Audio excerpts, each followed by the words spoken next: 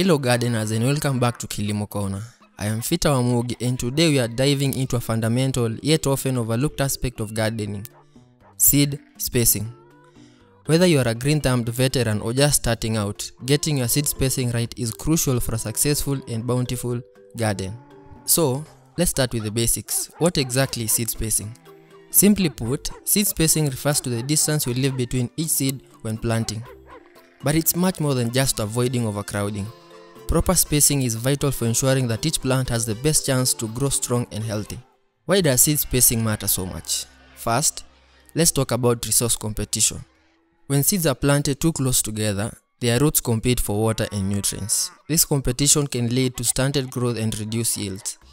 By spacing seeds correctly, you give each plant ample access to these essential resources, promoting robust growth and a more productive garden.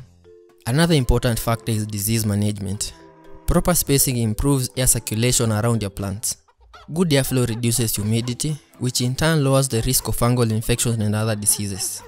Additionally, well-spaced plants are easier to inspect for pests and manage during harvesting, making your garden maintenance much simpler. For instance, leafy greens like lettuce and radishes can be planted closer together because they have smaller root systems. These plants thrive even when planted a bit tightly. On the other hand, larger plants like tomatoes, corn, and squash require more space. These plants have extensive root systems in large canopies that need room to grow and access sunlight. So, how do you determine the right spacing for your seeds? Always refer to the seed packet or plant label. This will provide specific spacing recommendations based on the mature size and growth habits of the plant. Following these guidelines ensures that each plant has enough room to reach its full potential. If you are starting seeds indoors, it's important to thin them out once they've germinated. This means removing excess seedling to achieve the recommended spacing.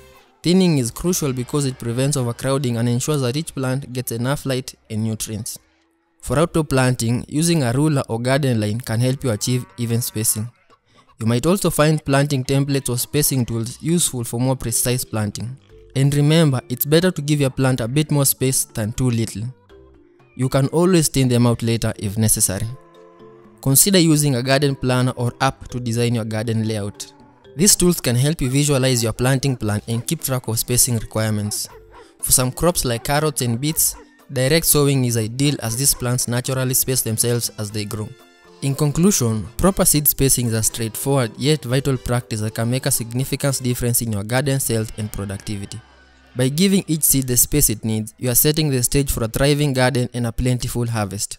Thank you for joining us on Kilimo Corner. We hope you found this guide on seed spacing helpful. For more gardening tips and tricks, tune in next Wednesday on Raushwa, and happy planting and may your garden flourish. I've been your farm advisor, Ep05.